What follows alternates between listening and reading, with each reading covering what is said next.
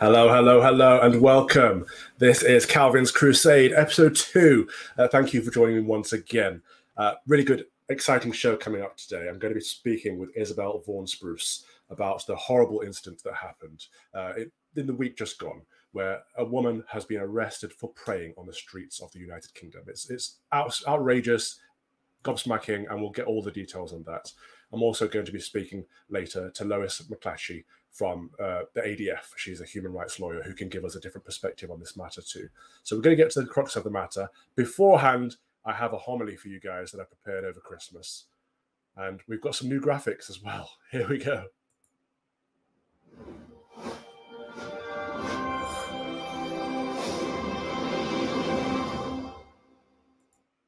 Look at that. How fancy is that? Love it.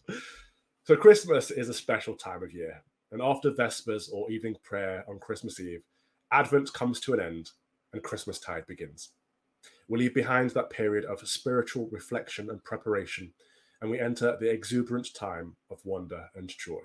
Christ is born. Alleluia. Throughout the 12 days of Christmas, we recall the nativity story, the greatest love story ever told. God fulfilled all his promises to mankind by bringing in the new covenant. He fulfilled the prophecies of the Old Testament by presenting us with the new. And he loved the world so much that he gave his only begotten Son, knowing full well what we would do with him, knowing full well what we would do to him. God humbled himself and became man incarnate to die on the cross for our sins. Like any good father would, knowing his children had committed grave sins, he chose to pay the penalty for us, not only to rid us of our sins, but so that we may have eternal life in him. God is love. And when we say God is love, we mean that God is a loving, everlasting relationship between God the Father, God the Son, and God the Holy Spirit within the Trinity. By conquering death, God invites us into that ever-loving relationship. That is the reason that we were created. And although we have free will and the choice to take the Almighty up on his offer or not, that is our ultimate purpose, to join God in his heavenly kingdom. It often feels like people have forgotten the meaning of Christmas, and the obsession with Father Christmas or Santa and present giving is often looked down upon by some of us Christians. But I think it's important that we remind ourselves that this is low-hanging fruit, actually. So long as people are celebrating Christmas, they're celebrating the birth of Christ. And even if they are only doing so in a secular manner, they are only moments away from opening their hearts to him.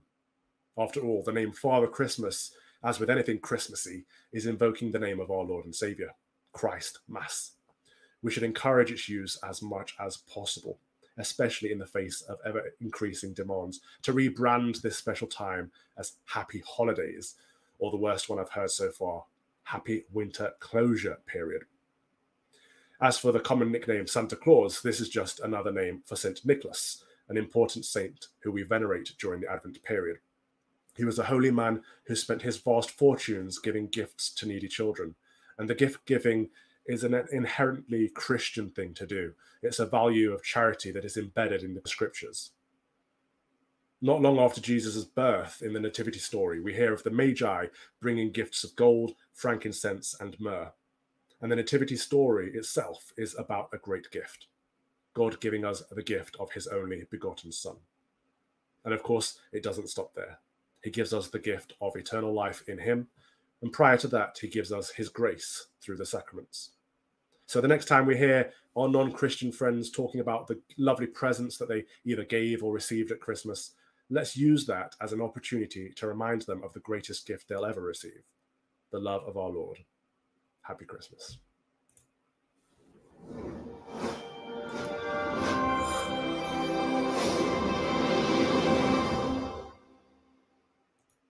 Now, I am very pleased to say I am joined by Isabel Vaughan-Spruce. Isabel, good evening to you. Happy Christmas. And to you, Calvin. Lovely to be on. How was your Christmas celebration yesterday?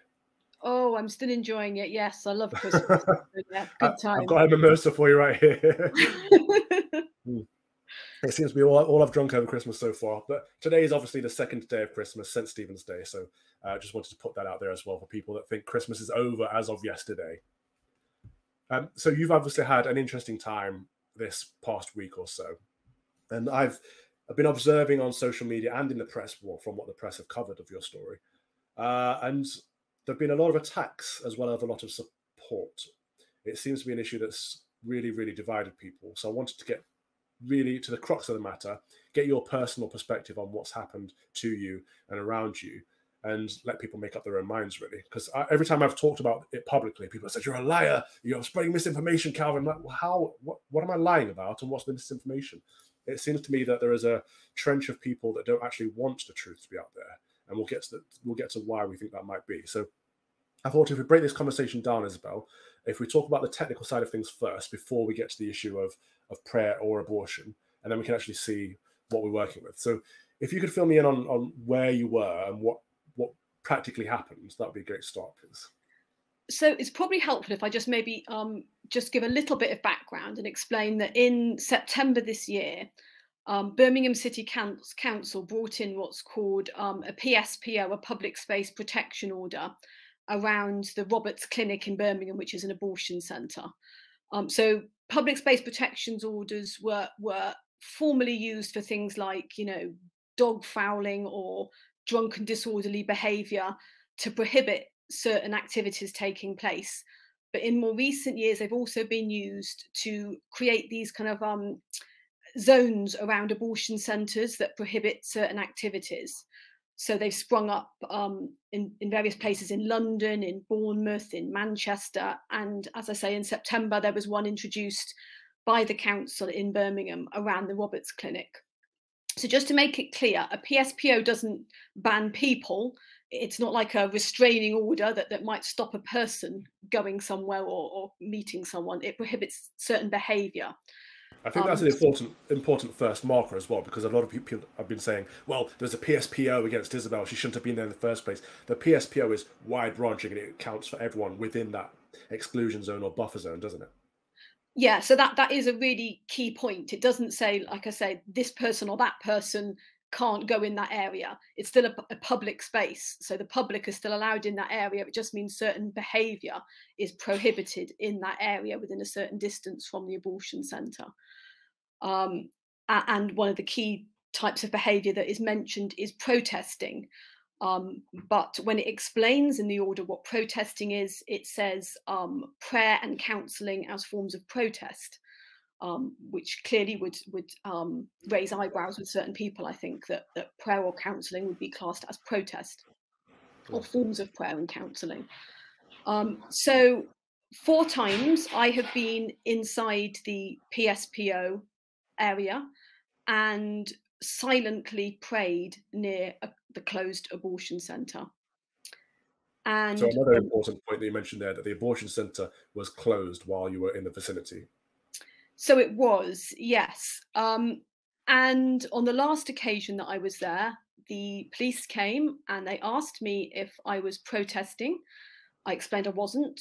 They asked if I was praying. And I said that I might be praying in my head. And I was then arrested. Well, we've actually got the footage that we can show, actually. Let's have a look. Before I ask you any questions about what's going on today, I have to caution you, which is just your rights, which is you do not have to say anything. It may harm your defence if you do not mention one question, something which you later on in court, anything you do say may be given you. What are you here for today? Physically, I'm just standing here. Okay. Why here of all places? I know you don't live nearby. But this is an abortion centre. Okay, that's why you're stood. Is you standing here part of the protest? No, I'm not protesting. Are you praying? I might be praying in my head out loud. So I'll ask you once more, will you voluntarily come with us now to the police station for me to ask you some questions about today and other days where there are allegations that you've broken public spaces protection order? If I've got a choice, then no. Okay, well then you're under arrest on suspicion of failing to comply with the Public Spaces Protection Order, which is under the Antisocial Behaviour Crime and Policing Act 2014. Now, I'll caution you again, you do not have to say anything. It may harm your defence if you do not mention one question, something which you later on in court, anything you do say may be given evidence. Do you understand the caution? I do, yes. Okay, so they clearly asked you, are you protesting? You said no. They said, are you praying? And you said you might be praying in your head. I'm blown away by the fact that they're even asking people if they're praying. But from the PSPO, we see that prayer might be a form of protest or considered such under these PSPOs. You were praying silently. They took you away. What happened next? Were you charged? So they took me to the police station. Obviously, initially locked me in a cell for a while. And I was then interviewed or interrogated, however you want to see it.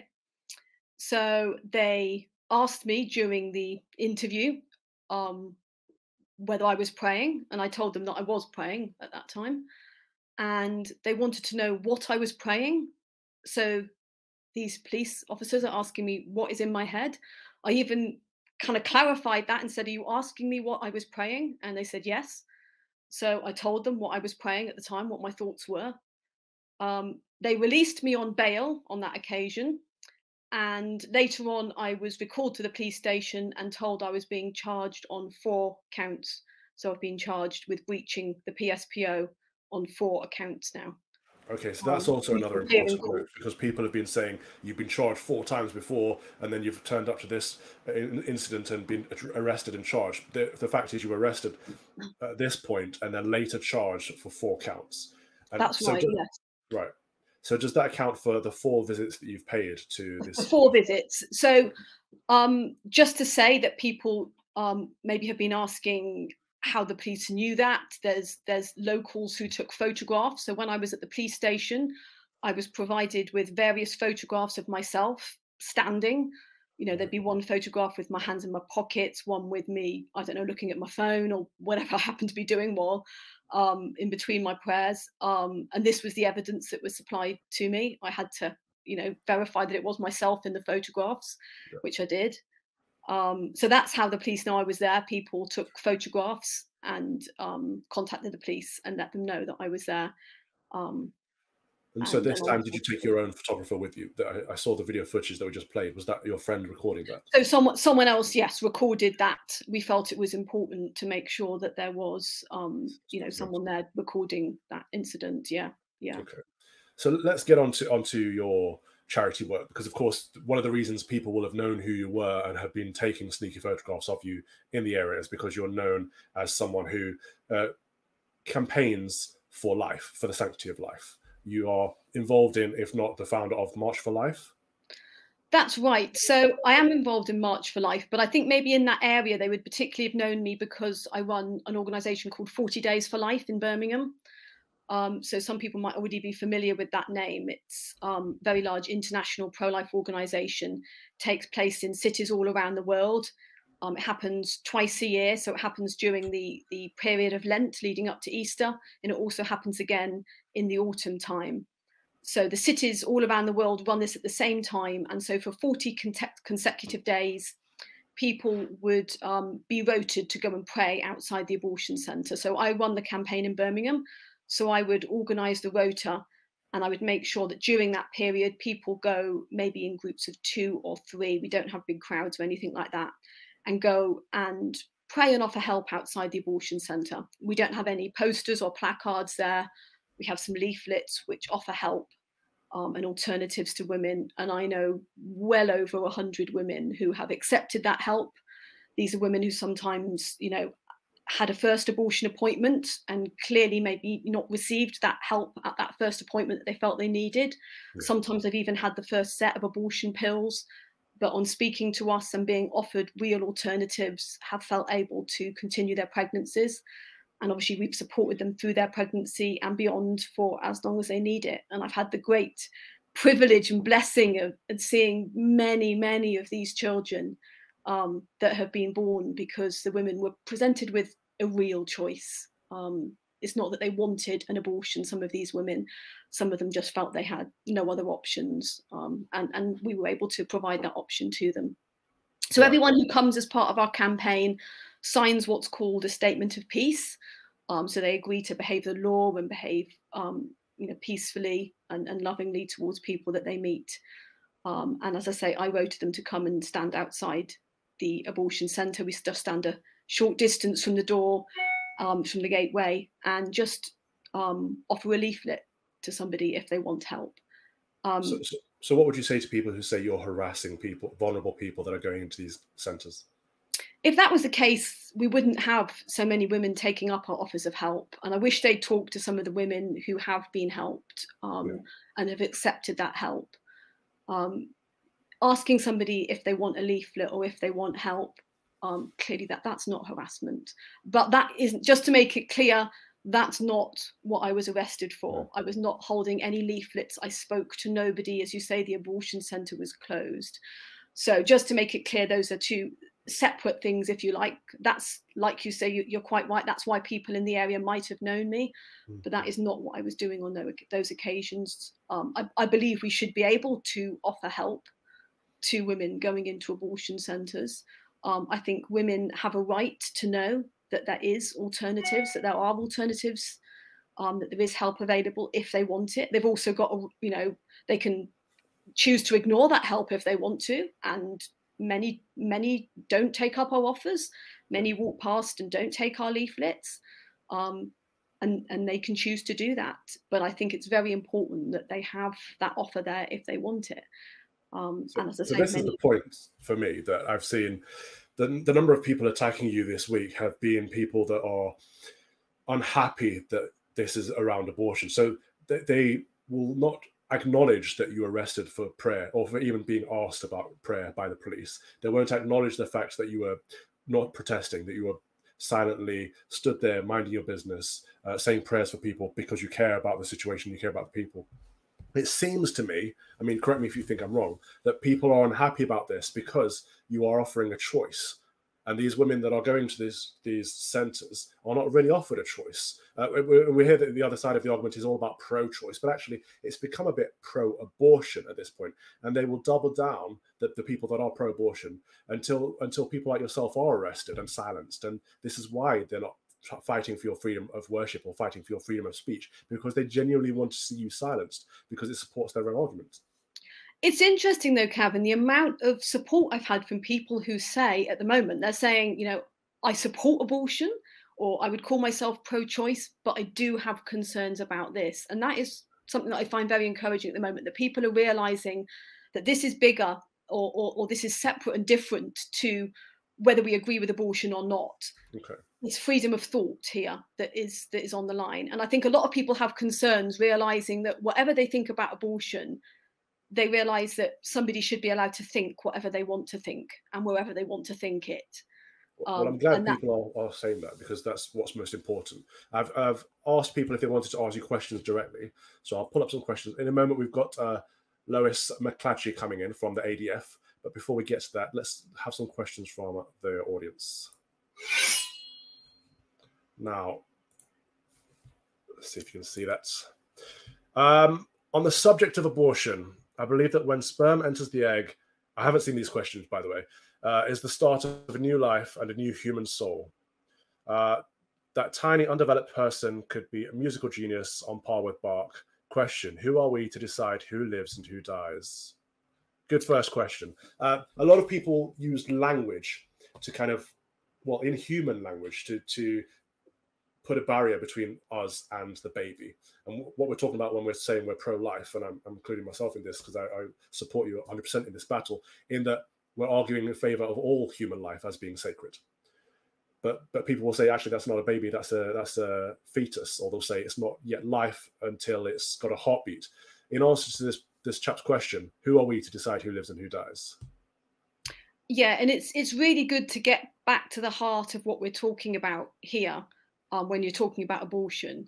And that is, what does it mean to be pregnant? And so often we get carried away with points that are further down the line, maybe like, what about if a woman is raped and gets pregnant, or is it a man's issue? And really we have to take it back to that starting point of what does it mean to be pregnant? And like this gentleman is explaining, that when a sperm and an egg meets, this is a scientific fact that a genetically complete, unique human individual is created that's distinct from both mother and father. And that's not politics, that's not religion, that's science. So that should be something that we can all agree on. We can call it own unique. Sorry, go on. I was going to say it's own unique DNA, so it's a different person. Absolutely. And as you say, that's a scientific statement. And initially it might be a zygote or then an embryo or a fetus, but these are just names for different stages in human development. Just as we might call a child, a newborn, an infant, a toddler, a adolescent. A toddler isn't less of a human than a teenager, and an embryo isn't less of a human than a fetus or a newborn. They're just different stages. So humans don't have less value because of how small they are or how developed or less developed they are. A human life is human life is human life.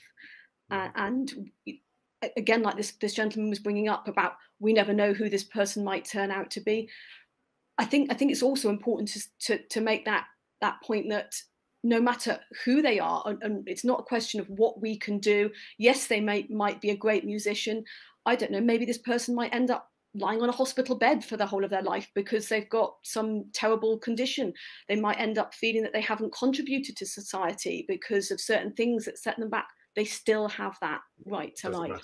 We can't judge the value of that person's life. I like that. Absolutely. That's really, really key. And any of us are human beings would hopefully not want to be judged just on what we do, but on who we are as well. Yeah. There's a chap here, Highland Hedgie, seems to be saying what you were saying earlier. He's not a supporter of abortion. The whole idea is sickening. However, the issue here is actually about people's rights to the exclusion zones, about it being a nonsense, and people should be able to hold a silent vigil, just one person or two people ready to pray for the baby's soul and the mother's last chance to reach help.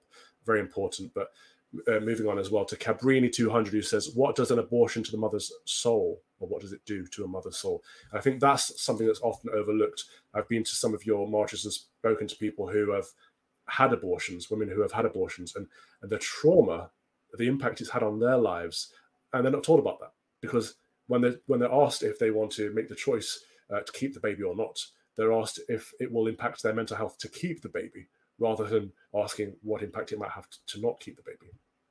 Yeah, I always think that the damage abortion inflicts on women alone should be enough to make us pro-life. The amount of women and men that I speak to who've been affected by abortion, it's really, it's so holistic. The way whether we're talking about mental health, whether we're talking about our physical health, our emotional or spiritual health, and sometimes even not necessarily immediately noticed. Sometimes women can maybe suppress certain things, and it's as the decades roll on that women can realize that this pain isn't going away. This is something that is really hurting me. I know I was talking to my friend Rachel, who runs Rachel's Vineyard, which is an organization that helps anyone who's been hurt by abortion. And she was telling me through lockdown, she had an unprecedented amount of people contacting her. And I think part of the reason for that was that there wasn't the usual distractions that there are in life.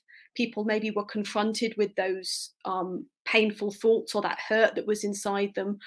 And they realized they needed to address that, which in a way was good, to take that first step. And I just know from speaking to so many women how deep that hurt can be. And one of the sad things, of course, we're seeing at the moment is because of the DIY home abortions that were introduced, we're seeing how many women are affected by actually seeing their child when they have an abortion at home. That is something often that can stay with them forever.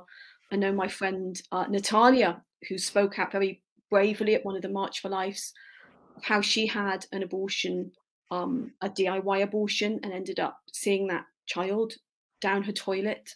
And that's clearly an image that's going to remain with her forever. She saw that it was a child. She'd been told it would just be a clump of cells, just a blob of tissue. It wasn't. It wasn't. It was her son. I really hate that phrase, because aren't we all just a clump of cells, really, at the end of the day? I'm going to bring Lois McClatchy in, human rights lawyer and comms officer for the ADF. Good evening, Lois. How are you? I'm well. How are you doing? Happy Christmas. Happy Christmas to you too. I want to bring the conversation back to the law and the legal side of this, because it is such a minefield. And these PSPOs, especially the one in Birmingham, the council, I believe, put this into law in September. That's right. Just to clarify, Calvin, I myself am not a British lawyer. I have studied the law and I have been looking at this issue particularly closely, so I'm very happy to speak into it, the issue of this PSPO that was brought in by the council, and it has indeed brought in by several councils across the UK so far. I believe it's 5. PSPOs, as Isabel explained already so well, have been used to combat antisocial behaviour in many different forms. There's one that was brought in during the wedding of Harry and Meghan to make sure that there wasn't homeless people sleeping in the streets where Harry and Meghan were going to be celebrating their wedding. That was very controversial at the time and eventually was removed. There's been another one brought in, I think it's Salford Quays, where they made it, they banned swearing and kind of foul language, and that was very controversial as well. So these kind of evolved from tackling antisocial behaviour and now have been implemented as a measure to tackle people who are simply pro-life. They're often campaigned for and explained for as a method to ban harassment. And I can speak for myself as a pro-lifer, much in pro-life, and I'm very much certain that Isabel believes this as well, that nobody ever should be harassed at any point, least of all a woman who is heading into an abortion facility. In fact, no woman should ever face harassment at any street, and we all very much stand against that. And that's something I really want to make clear to anyone who has questions about this case, is that everybody stands against harassment. But as we've seen in the case of Isabel and in all of the PSPOs that have been brought in around abortion facilities, these go much, much further. They ban things that are absolutely peaceful and lawful. Freedom of speech, freedom of expression, prayer, simply praying to God has now become something that's become a criminal offence, which is something that's very concerning for a democratic society.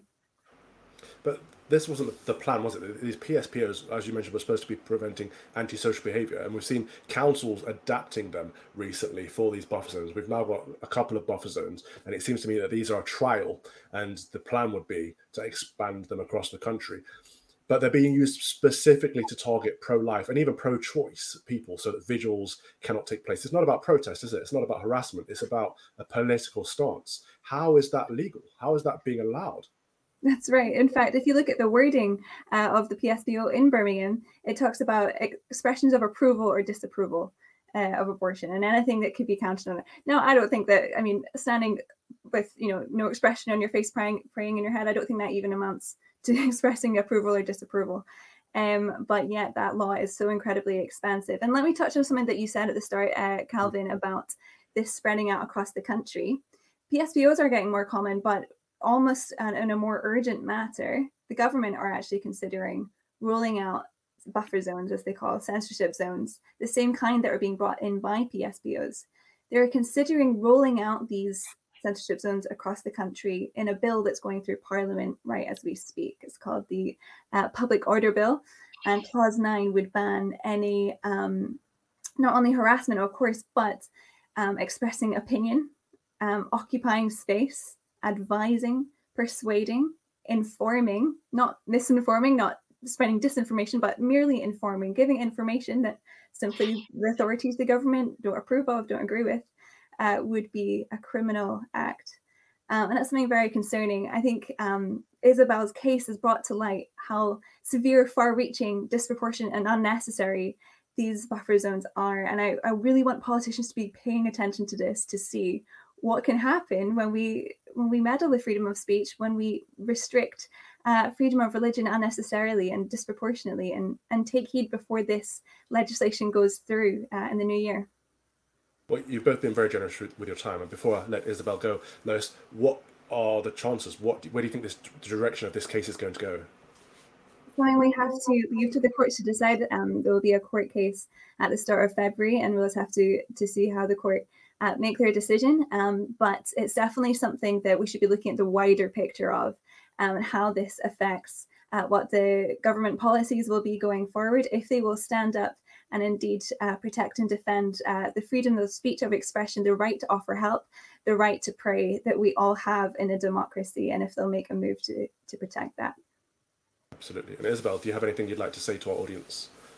I just really like to encourage people to pray for this. If you are people of faith, then we need a lot of prayer behind this, because as has been mentioned by Lois, this is something that could have implications on all of us. I'm sure we've all got our own particular principles or beliefs that we hold dear. Who knows when they're going to fall out of favour with those who are making laws, and they're going to be things that we can't talk about or can't even think about. So let's pray that we don't go any further down this road, and that laws that have come into place that maybe are very questionable are revoked. Thank you very much for that. That's Isabel Vaughan-Spruce. And I believe people can support you on the ADF website as well. That's right. adf.uk/support-Isabel. There we go. Perfect. Thank you for coming on, Isabel. Happy Christmas again. Thank you, Calvin. Happy Christmas. Now, Lois, I want to draw your attention, if you don't mind, to the EHCR, something that I talk about quite often in terms of something that we should get rid of, because human rights lawyers often use it against our immigration policy. However, it can come in our favor sometimes. And if we look at briefly here, Article 9, freedom of thought, conscience, and religion, the highlighted section here, everyone has the right to freedom of thought, conscience, and religion. This right includes freedom to change his religion or belief, and freedom, either alone or in community with others, and in public or private, to manifest his religion or belief in worship, teaching, practice, and observance. Now, I'm no lawyer, but it seems to me that there's clearly a breach of Article 9 going on here. Would you tend to concur with that? One of the key questions about Isabel's case and about this issue in the wider realm is, are PSPOs lawful in accordance with protecting those rights? If they are, if it is correct that they can be used to ban silent prayer said inside one's head, then that does seem to be disproportionately interfering with freedom of thought, conscience, and belief, which is a protected international human right. If we look across the globe, the UK are often the ones who are pointing the fingers or it's rightfully standing against countries that are condemning things like blasphemy and saying, like, it's wrong to put people in prison for what they believe, if that's in the Middle East or South Asia, different countries. And they're saying that, no, everybody should be, able to think what they want, believe what they want, and freely live out their faith. But at home, how is this going to play out? In our own country, how are we going to be leading reputation for democratic values if we ourselves are putting gracious and lovely, and isn't that just demonstrated by her interview, such a gracious and lovely woman like Isabel, into prison for praying? This is not a British value. This is not defending what we are built on, our country is built on. And it's something that I really hope that Isabel's case brings a bit of momentum to raise the problem of PSPOs, the problem of narrowing freedom of religion, freedom of thought, conscience, and belief, and make sure this doesn't happen to anyone else. And you just mentioned there, and can I get a clarification? I've been saying that Isabel was arrested for praying, and people have been saying you're lying, this is misinformation, this is not what happened. Can you just clarify it for us? You've researched this case. What was Isabel arrested for? Absolutely. Isabel was arrested for breaking the PSPO. She was arrested for breaking the PSPO through silently praying. So had she not been silently praying, she would not have been arrested. So it's a very clear-cut case. Nobody, ADF, yourself, Calvin, nobody is saying there's no PSPO. We're all very much clear that there was a PSPO involved, and that is the reason why she was arrested, because she was silently praying. Now, if we contrast that, for example, if two people had been in the PSPO, if someone had been stood next to Isabel and they had been loudly, aggressively campaigning for something on a different topic, let's say climate change, if someone had been making aggressive noises and a very distressing display of protest about climate change, and Isabel had been standing there right next to them and simply praying, not showing any emotion on her face, not portraying an opinion, but praying within the privacy of her own mind, the person that would have got arrested that day is Isabel. These PSPOs are very clearly motivated against people who hold pro-life viewpoints and opinions. And it's seen as something that could be, the defense of it is that we don't want to upset people who would see a pro-lifer, see someone holds a pro-life view at a very emotional moment and feel distressed or upset by that. Of course, we can see that Isabel is not distressing or intimidating person in the slightest. Her motivations were not to do anything of the sort. And in fact, her record of charitable help and support for women who have turned away from abortion or who have had abortions is testament to her great character. So it's very clear that this incident, this PSPO, would have disproportionately criminalized Isabel over somebody who was being far more disruptive. But okay, so let's take the abortion out of the situation just for a minute. The abortion clinic or centre, let's take that out of the equation. Being there and praying I don't think would upset anyone that's vulnerable, wherever they were going, whatever they're going to do. Because praying isn't an offensive action. It's not an active protest. It's literally passive, and it's someone communicating between themselves and their God. So to me, it doesn't matter where the praying is taking place or what the praying is about. It's the act of silencing someone's prayer that I'm struggling with. And the fact that the police asked Isabel, what were you praying about? It gives it another layer of context, doesn't it? Prayer is never harassment. And I would even say that thought is never harassment because it can't be heard. There's no way that thought could be found offensive or distressing because who can hear it? Nobody even knows, what I'm thinking about you right now, Kevin. How can that possibly ever? How could it possibly ever be a crime? Don't make me laugh. I'm getting over this cold. And I think if we take a step back, and Isabel said it so well, this isn't about abortion, really. This is about thought. You can be pro-life, you can be pro-choice, pro-abortion, but for saying that somebody should be arrested and charged simply for thinking something, no matter even if you disagree with what they're thinking, it's really obviously far excessive and completely unthinkable, ironically, in a democratic society.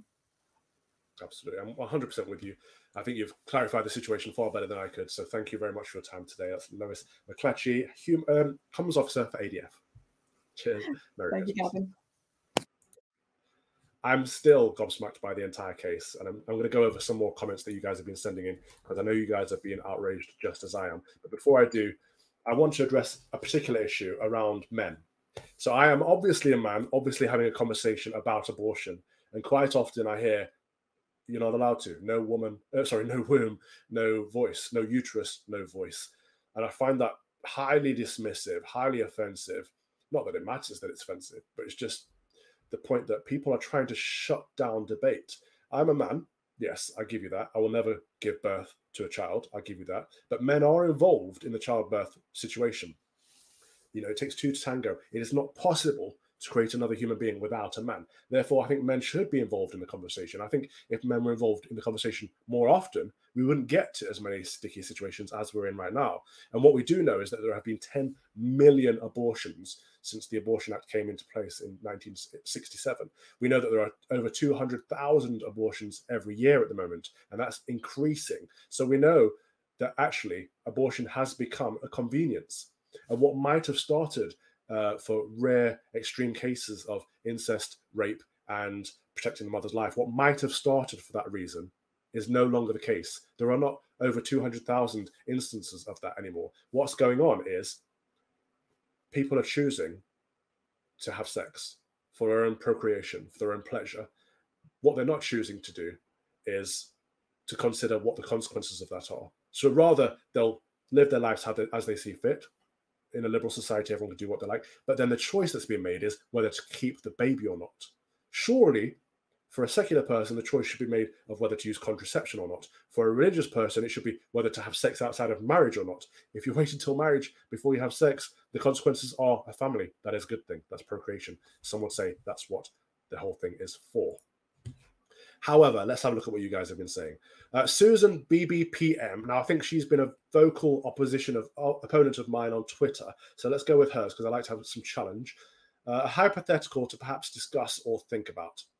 If groups of activists took exception to religion, be that Christian, Muslim, Jew, and took to protesting outside of churches with a view to show their congregation the error of their ways, how would you feel about a buffer or exclusion zone around the church? Remember, many people going to church are fragile and vulnerable. Again, there's that word. Any protest, no matter how silent, could well make them afraid to attend church, perhaps at a time when their very survival depends upon it. If this situation occurred, what would your proposed solution be to help the vulnerable get to church safely and without trauma? Right. I do not believe in buffer zones or exclusion zones. I do not believe in telling people you cannot go to a certain place or you cannot, what you can think within that certain place. I think that is abhorrent, anti-Christian, anti-British, anti-Western, anti-freedom. It's actually quite a fascist idea to say you are not allowed to think certain things in this area. I can't imagine that ever being okay. So even if I do have a church in Northwest London, if there were people that wanted to protest about the error of our ways outside of our church, it might be pretty uncomfortable, depending on how they protested. But I think if they were stood by silently praying, I'd be fine with it. But if they were having a very vocal protest with placards and everything, I'd probably want to talk to them and debate them and find out what the issue is. However, I would not at any point condone the idea of banning them and banning their thoughts and their prayers. So the hypothetical doesn't work. I'm sorry, but this whole idea that people are too vulnerable to see certain things or too vulnerable to hear certain things, we're wrapping up the world in cotton wool.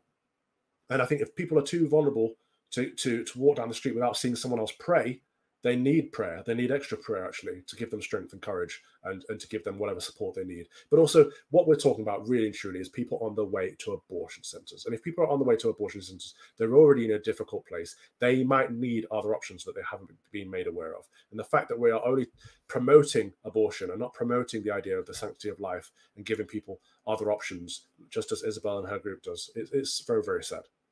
Let's have a look at a couple more questions. When is DNA formed and when do their rights begin? The questions removes the religious pushback claims. #science. When is DNA formed? I think, when do their rights begin? I don't like the whole idea of rights, because what is a right? But the problem here is that DNA is formed straight away, and the life begins straight away. That life begins at conception. And yeah, so science and religion are both joined in that argument. People keep saying, end it now. Are we sure the government see the riots going on? I'm not sure what that's in relevance to. AB51 says the government won't stop the illegal immigration, which is destroying the country, or stop government-sanctioned abortions, legal murder from happening. There is no moral compass residing in the House of Commons. That is the crux of it. Thank you, AB51. This is legal murder. This is legal killing. This is what we're actually talking about. And we use fancy words to make ourselves more comfortable with it. But what we're talking about is killing. And killing means ending something. We're talking about ending an unborn child, an unborn baby, an unborn human life prematurely. And I think what we actually need to do is look at why are we getting to that place in the first place? Why is it that so many individuals in this country are reaching the position that they think that's their only option? Is it because we're not looking after young women as well as we should be? Is it because we're not teaching young men about responsibility as much as we should be? Is it because we're not providing other options, whether that's abortion or helping with childcare, whether it's the costs or the practicalities of it? Why are the numbers of abortions rising whilst the number of divorces are rising and the number of marriages is declining and the number of childbirths is declining? Something has gone inherently wrong in this country. Something is not right.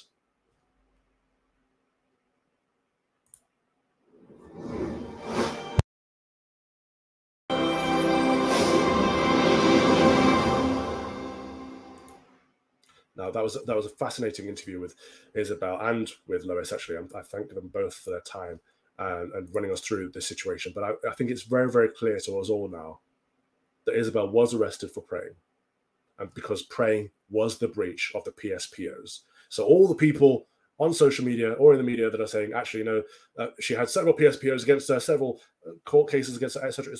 That is the lie. The people shouting lie are the liars. What happened was, this is a very peaceful, prayerful, holy woman that was standing silently praying, got stopped by the police, arrested, and later charged for breaching a PSO 4 times. The breach was silent prayer. The fact of the matter is that in this country right now, you can be arrested for praying. You can be arrested for the things you're thinking inside your own head. And the police will ask you, first of all, are you praying? And secondly, what were you praying about? I can't think of any circumstances where that should be acceptable, where that should be okay. And I think we all need to come together and fight against it. Before we wrap up, let's take a couple more of your questions. David Steele, MP, who introduced the abortion bill, went on to regret its implementation due to it being used as a convenient contraception. I'm not surprised. I didn't actually know that, but I'm not surprised at all, because that's what it has gone on to be. Jack says, were buffer exclusion zones first instituted to make life easier for the police, but they appear to have been subverted for evil causes? I'd like to ask the policeman if he thinks he was doing the right thing. If he was only following orders, if the law was changed to shoot on sight, would he do that with the same compunction? How far is he prepared to go before he remembers he's a public servant, not the Stasi? I mean, you put it in very emotive language, Jack, but I tend to agree with you. I think it is quite evil. I think the argument that I'm just following orders is not okay. This is clearly an immoral law, stopping someone and asking them if they're praying and what they're praying and arresting them for it. And you're right, if they were told to shoot on sight, would they? I doubt they would. But the point is they shouldn't be following ridiculous orders. But even deeper than that, we shouldn't have these orders in place in the first place. Aaron says PSPOs are covered by antisocial behaviour legislation. What behaviours do police believe Isabel has engaged in that constitutes a breach of the PSPO? Under this and other PSPOs, prayer is considered a form of protest. Some PSPOs distinguish between audible prayer and prayer, ridiculously. This one doesn't. Clearly, her apparently being in the PSPO standing silently praying is being used here on this occasion. Have any bail conditions been placed on Isabel that restrict her freedom, free movement and expression? I didn't get to ask that question. I'm sorry about that. But you're absolutely right in the rest of what you said, in that this is the breach of the PSPO was prayer, and prayer is considered a form of protest. Whether audible or silent, it should never, because it's not protest. It's communication with one's God. That's outrageous. Now I'm going to pull out my Book of Common Prayer and read the collect for today. We are on Boxing Day in the UK, or St. Stephen's Day if you're a Christian, and the collect for today is: Grant, O Lord, that in all our sufferings here upon earth, for the testimony of thy truth, we may steadfastly look up to heaven, and by faith behold the glory that shall be revealed, and being filled with the Holy Ghost, may learn to love and bless our persecutors. By the example of thy first martyr, St. Stephen, who prayed for his murderers to thee, O blessed Jesus, who standest at the right hand of God, to succour all those that suffer for thee, our only mediator and advocate. Amen. Thank you very much for tuning in to the second episode of my crusade here on Getter. We will be back every Monday at 7 p.m. GMT or 2 p.m. EST. And up next is Matt Letouce's, I forgot the name of his show. I feel bad now. But Matt Letouce is up next at 8 p.m. UK time. So go and watch that one if you are well-minded. Thank you very much again. And please keep the comments coming. My getter is Calvin Robinson. Drop me some posts on there for next week's episode. Any questions about anything, and I will happily answer them. And I'm on Twitter, Facebook, Instagram, all at Calvin Robinson as well. It has been a delight sharing this time with you. I am off to nurse the rest of this awful virus that's going around. That is another result of the Conservative government locking everyone down for 2 years and not letting us share our normal germs and get our natural immunities up. But regardless, happy Christmas. Thank you for joining us, and we'll see you again. God bless.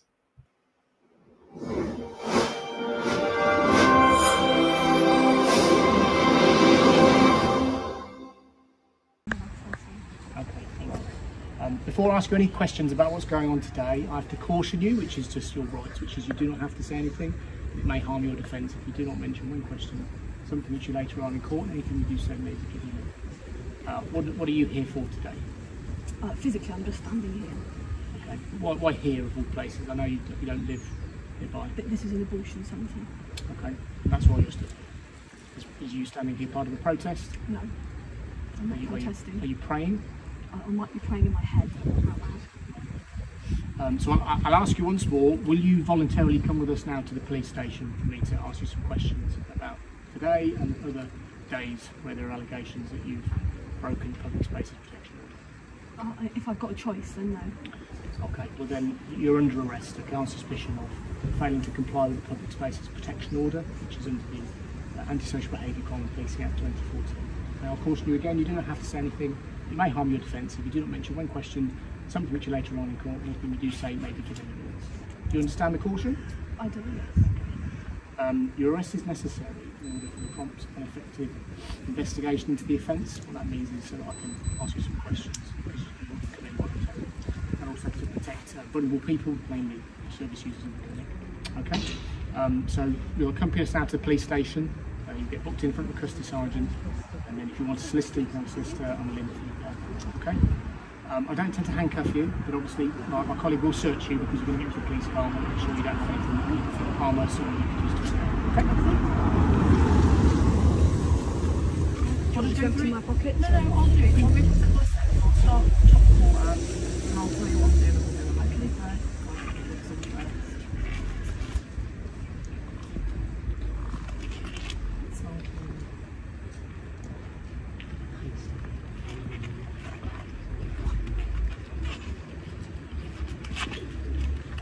going to start with your hands. I'm just going to go around your hair.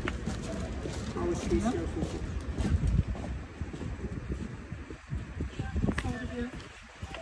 Could you generate a leg forward, please? The Robert station there in Tottenham.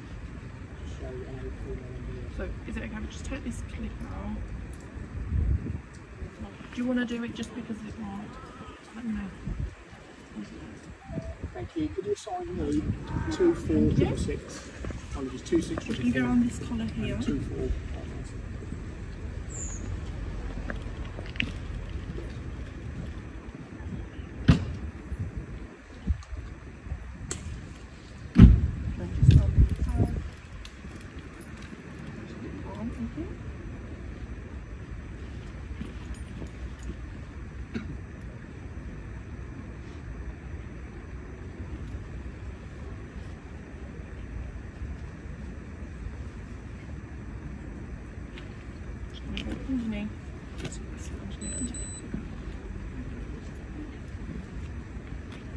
Do the same on this side, right?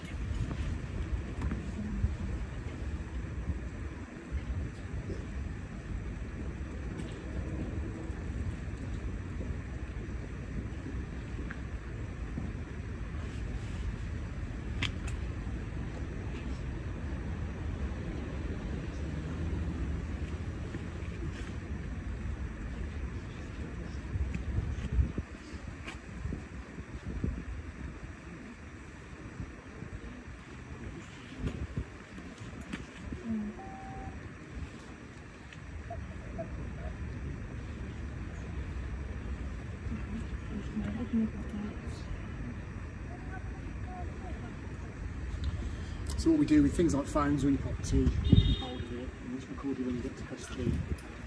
Just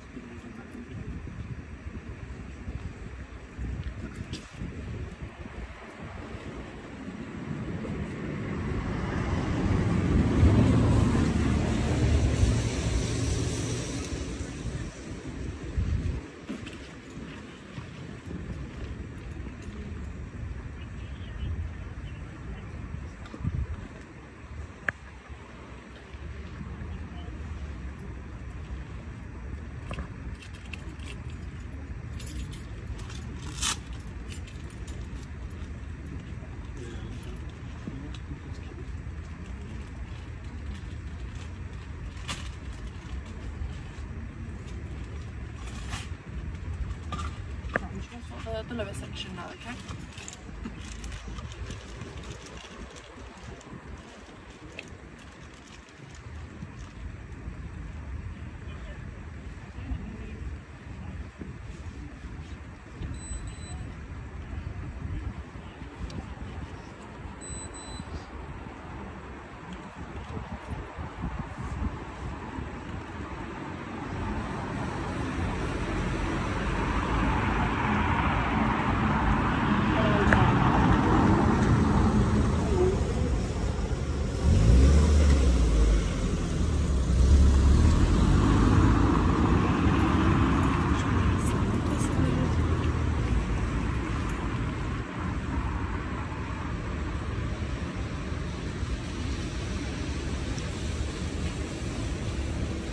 no, it is place.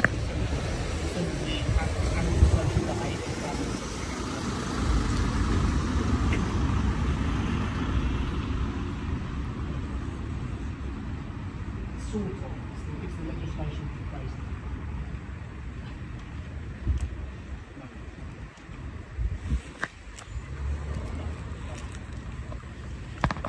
Thank you.